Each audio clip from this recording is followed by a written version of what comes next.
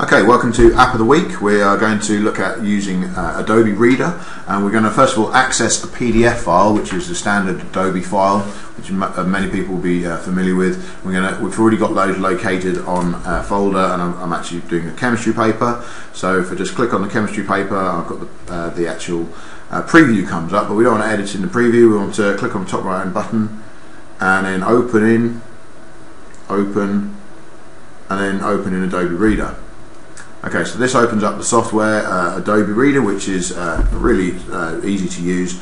What I want to do is start doing the paper, and actually if we go to page 3, sorry, we've got the first question.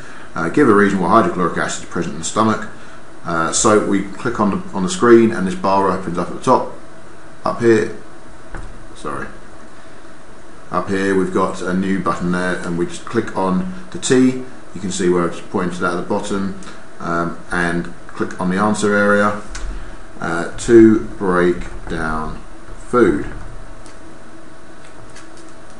Okay, and there is our text. We can change the font size if it's too small, too big, and we can also change the box as well. We can move it around and obviously play around with it a little bit, and so that's absolutely fine. Click out of that, and we're going to just move up a bit. We've got the next question. The formula of hydrochloric acid is one of these, and I want to put a cross in the HCl, the A box. So I'm going to click on the tool at the bottom right corner, which is the pencil tool.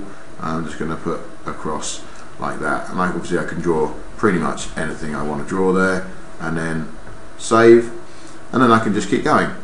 Now this what's actually happened as soon as we've opened this by the Adobe Reader, it's copied it to our iPad, so it's actually on their iPad, and we can just open up Adobe and it should be there. If I click on done, and go back to documents, you can see got a few things there already. They're all accessible all the time. Don't need to now go back to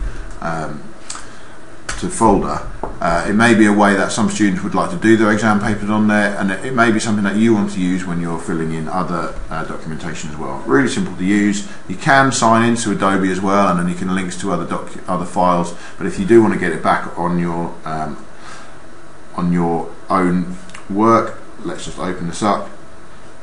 Sorry, on your own computer, you can email it yourself using the Open With button, which is a square with an arrow pointing up. You click on that, share file, and then if we share the flattened copy, we won't be able to edit it again, but it will just give us an exact copy of what we wanted, and we can just share that through mail and get it back to where we wanted.